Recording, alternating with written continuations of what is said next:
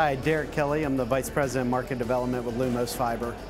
I think similar to the Fiber Broadband Association, we see value in being a member is really that shared vision that we believe every community deserves fiber, not just the biggest cities, but everyone in America deserves access to fiber. So whether it's partnering with other providers, talking to the vendor community, just being able to share ideas, hearing the educational piece of it, I think just sort of brings us all where we're all working together for that same mission.